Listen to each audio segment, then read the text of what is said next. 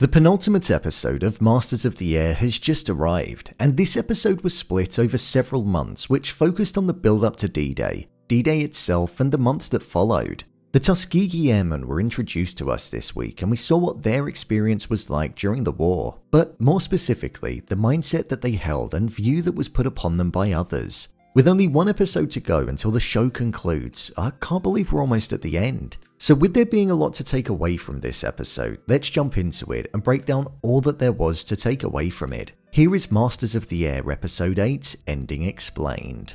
Just to let you know, this video will contain spoilers. The Tuskegee Airmen. One of the main focuses in the episode was the Tuskegee Airmen, and we actually started the episode by seeing the 15th Air Force dropping bombs in Italy on June 1st, 1944. Following its completion, we saw that they were celebrating the fact that the 99th Firing Squad had just completed 500 missions. However, amongst the celebratory feelings, Alexander Jefferson felt a sense of guilt and wanted to do more. He was keen on getting involved in heavier action because they were flying over Italy, and he wanted to be in the heart of it over Germany or France with the other men that were there. One of the main things that I took away from this episode was the fact that these men were risking their lives for a country where they were treated differently and not like a valued member of society, and we saw this actually being present on numerous occasions. For example, when Colonel Davis and the captain said that there were men that were first and second lieutenants that deserved to be captains and majors but were being looked over because of the colour of their skin. And we also saw the same thing being present at Stalag Luft 3, and despite the sacrifices that they'd made, the help that they'd provided to the other divisions which were up in the sky, phrases such as "they belong somewhere else" and "how many of them are there" were being uttered by troopers, showing that their efforts were being valued less because of the colour of their skin, and that mindset from back home was still there even after everything that they'd been through. Even in an environment where, like what Bucky said, was the away ground, that attitude was something that was still present. When doing some research, I found out that the real-life Alex Jefferson said that he was treated by the Germans like every other Allied officer. However, when he walked down the gangplank wearing an Army Corps officer uniform towards a white US Army sergeant on the dock, he said, "Whites to the right, blacks to the left," showing that it must have most certainly felt strange and horrible. Knowing that you were fighting for your country just like every other man that was there, but being treated differently due to the colour of your skin. Within the show, we spent the most time with Alexander Jefferson, Lieutenant Macon, Colonel Davis, and Second Lieutenant Robert Daniels. Alexander Jefferson was seen getting into the plane called Margot, and the P-51 that he flew in real life was actually called that. He named it after a girl that he knew back home, but following the war, himself and Margot never saw each other again or rekindled the spark that was once apparently there. Within real life, during his time in the air before being taken in as a prisoner by the Germans, he flew 18 long-range escort missions for B-17 and B-24 bombers, but he was shot down on his 19th. Lieutenant Macon was the other Tuskegee Airman that we spent a bit of time with. We saw that his plane was hit, and as he opened his parachute, he hit the ground and was surrounded by German soldiers. There was a point where it looked like he was unable to move as well. This is something that actually occurred in reality too. After landing on the ground, Macon passed out for around 45 minutes, and then once he woke up there were German soldiers all around him, and it was here where he'd realised that he'd broken his shoulder and his neck, which did cause him to pass out when he'd move, just like was mentioned in the show.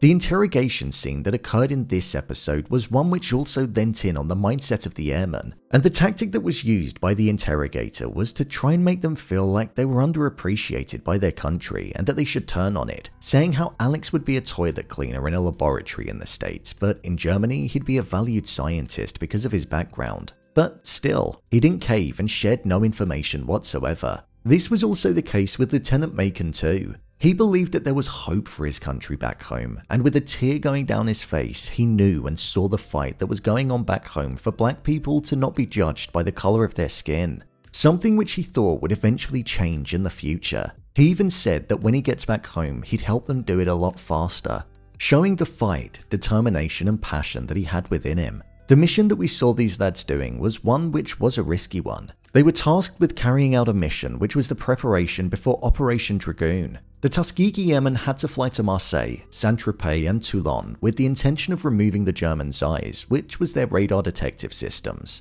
And all of this was going to occur with an aggressive strafing run, which essentially meant that it would be attacked repeatedly with bombs from low-flying aircraft. This was the mission where these guys were shot down and then taken to Stalag Luft 3.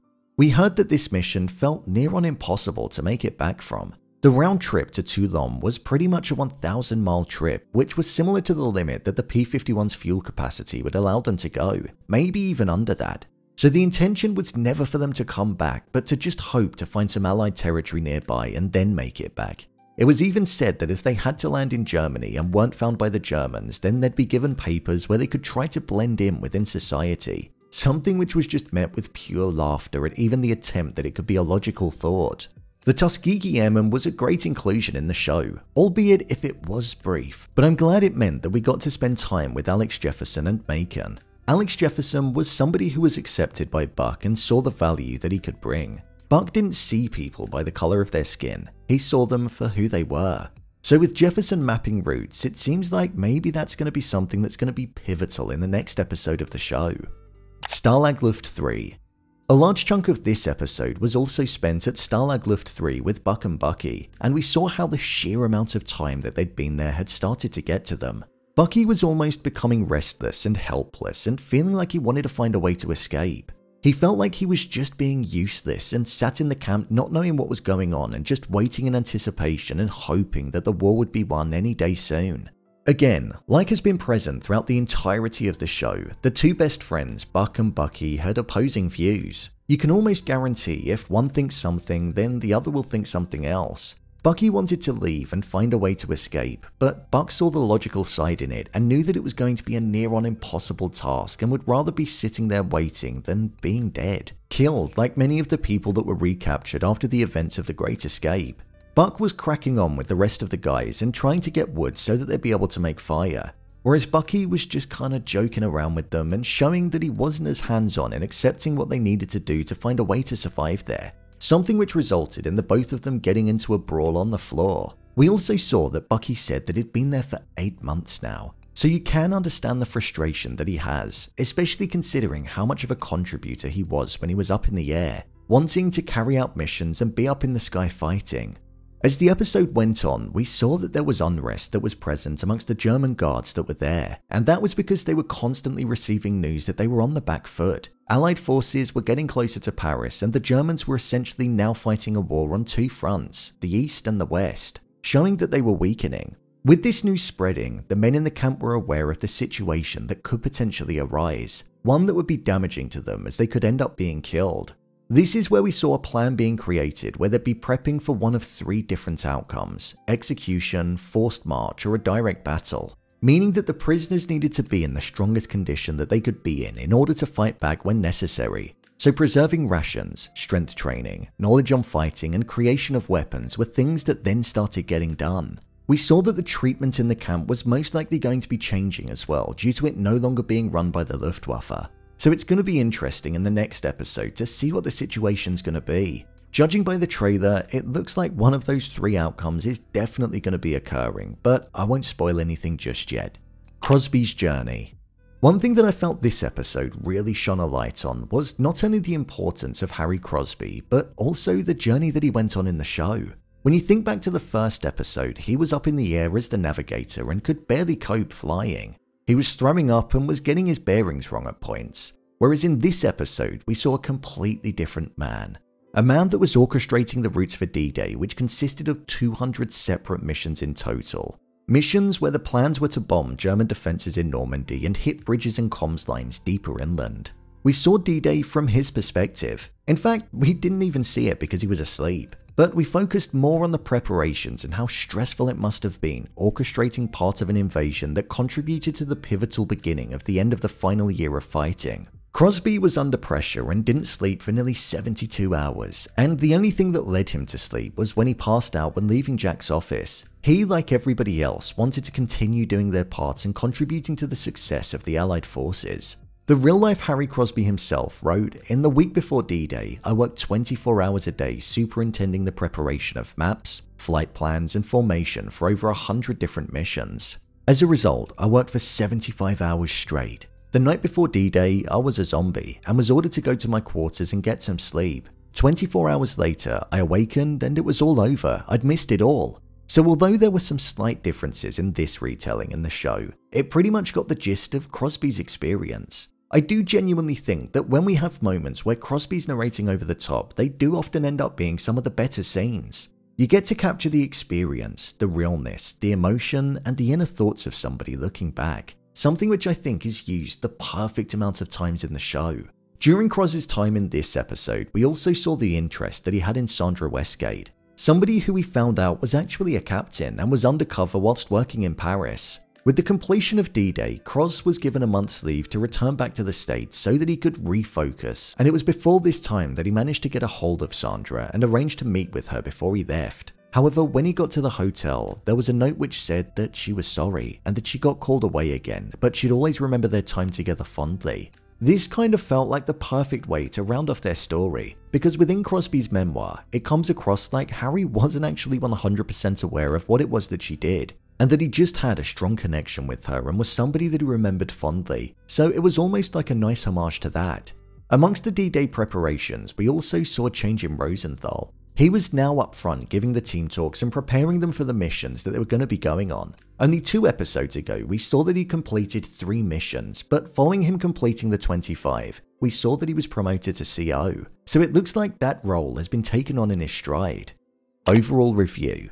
I thought this was a good episode of the show. It wasn't my favourite, but it's definitely up there. I've loved watching Masters of the Air, but I think if I were to criticize one thing about it, it's the fact that so much time passes in each episode. Does anyone else think that? For example, we had D-Day and then it just transitioned to 2 months later. I know there's a lot to get through, but I'd almost rather just do that at the end of every episode. Within Band of Brothers, the story flowed so well because each episode was essentially set in one specific time period, other than the first episode, which showed us the course of 2 years. So I think the constant changing of time is one thing that can disrupt the flow of the episodes in the show.